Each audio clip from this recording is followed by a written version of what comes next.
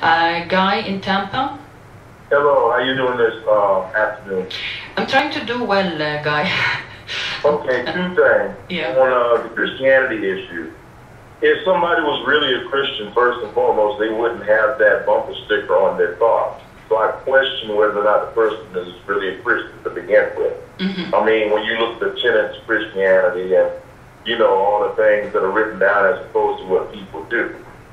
They say in the name of God or the name of Jesus Christ, they go diametrically opposed to the idea of Christianity when they burn crosses in people's yard or hang somebody from a tree or put a bumper sticker on their car, saying that I should kill a Muslim. That's not a Christian act. That's the act of somebody who's very hateful.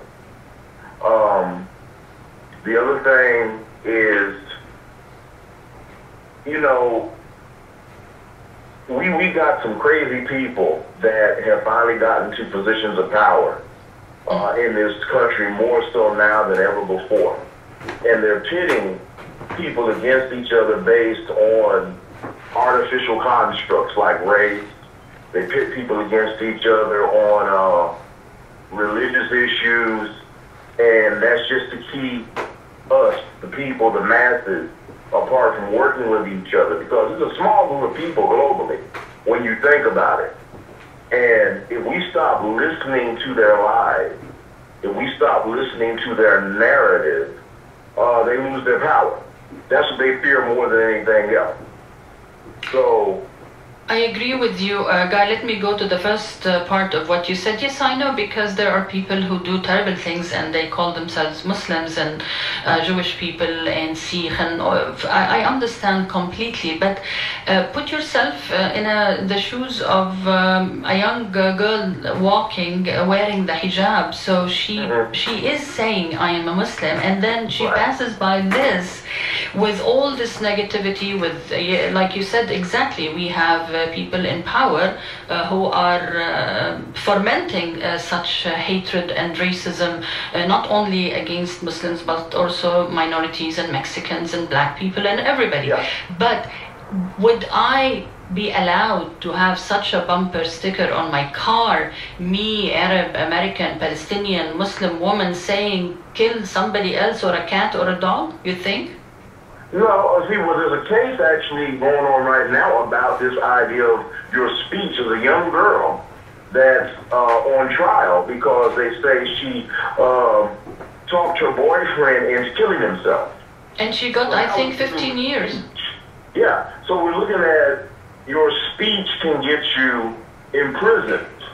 Now, while in the case of somebody saying jump, while I think that's not the best thing to do, I can see where what they're doing now with this case can go down the road of them attacking other kinds of speech that's not as damaging to people. Like if you speak truth to power, well, power doesn't like for people to speak truth to them. So they're going to lock you up now because you tell the truth.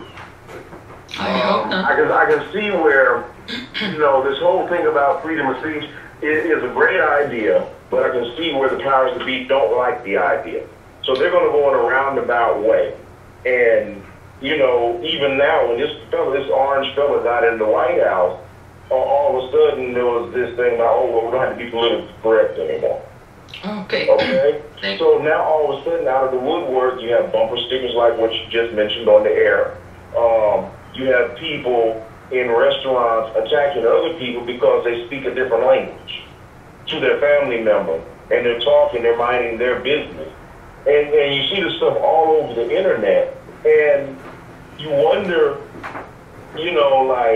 where is it going to end? Because people that are considered minorities, which I got a different attack on that, people that are considered, coming from other countries or whatnot, they aren't the ones doing this type of attack. We're not going out jumping in people's face. It's coming at us because they've been wanting to do that for quite some time, like it was back in the 30s, the 40s, and the 50s. So now we got a president that helps to, empower people with that mindset to attack. I mean, somebody would grab a young woman by her jean and try to snatch it off. Mm-hmm. I've seen video of that. That doesn't make any sense. There are teachers that change the hairdo of a young black girl because they don't like her afro. You see where I'm coming from? Yeah, I see. Physical, personal attacks on people are being sanctioned right now, seemingly, by the American government. We'll see, Guy. Maybe this is, thank you so much for calling, but we'll see if, I hope there is a lawyer listening and can tell us, like, all these bishops, like they call it, Islam, Judaism, and Christian, it's the same God. It's the same there. Abraham is God, so it doesn't think quite coming together for 1,000 years. But the reason I called, I don't know if you discussed or aware of the bill that introduced by Senator Cardin of Maryland, the anti-Israel boycott bill. Are you familiar with that? Yes, we talked about it last week, but I think Democracy Now! Mentioned that some of the senators are withdrawing from it because it criminalizes free speech. It's fascism. I mean, it's free speech to boycott Israel, that's free speech to make you a felon and have hundreds of thousands of penalties. It's just unbelievable. How do you even get to that stage? They say, Gus, that they didn't even know that that clause was part of it. They thought, they will rush to be pro-Israel as usual, but many of them did not read it. And those who are reading this clause are withdrawing their names because, this is the ACLU. But the thing is, I only read one article in the Washington Post other than it was originally in The Intercept. So I've contacted every major newspaper writer and the networks, and they never bring it up. They want to stop. It's a taboo to criticize Israel. Gus. I mean, actually, Netanyahu is a fascist, and Israel, regrettably, is an apartheid state. But to say that if I criticize Russia or believe in something that I'm a felon as an American, I can boycott American companies, but I can't boycott Israel. It's phenomenal. It's fine. I know there are people who boycott McDonald's because they don't like their sandwiches. And yet you criticize them. It's another thing also, the campuses in supporting boycotting Israel. Is that in California, I know with Dianne Feinstein and in Cuomo, the governor of New York, that if you're boycott Israel, if you're, with one Palestinian organization, that they will not give you a contract. New York State will not give you a contract. That's really big speech. But the most harrowing thing is when students, California got Dianne Feinstein and her husband, who's a war prophet here, that they made it that if you protested and you're a student and you sided with boycotting of Israel, that not only can you be suspended, but you could be expelled from school. Unbelievable. I know, Gus, it's unbelievable, but it's happening. Okay.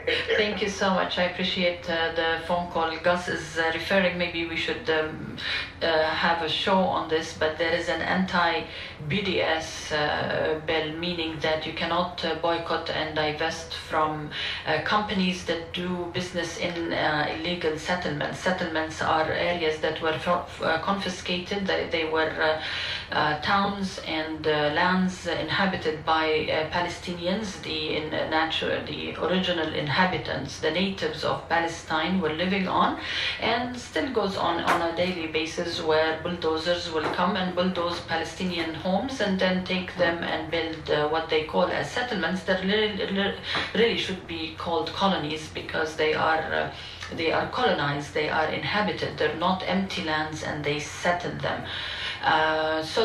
So for instance, there is a huge movement like it was in South Africa with the apartheid state that you can boycott, a cultural boycott, political boycott, but most importantly, economic boycott of produce coming out of South Africa to force the racist government to stop its policies against the black people there.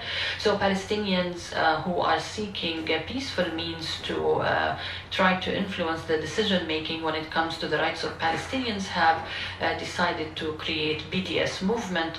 and BDS is to boycott these products that are coming out of Israeli settlements. So you have businesses, American businesses who had factories or restaurants or whatever products that they produce. If they are based in a settlement, they close them down, because the BDS movement is an international way of assisting people. So you don't have to be in a physical location to boycott, for instance, IBM or whatever company, or Caterpillar in particular. There is a huge movement against Caterpillar because they create huge bulldozers, and these bulldozers sadly bulldoze Palestinian homes.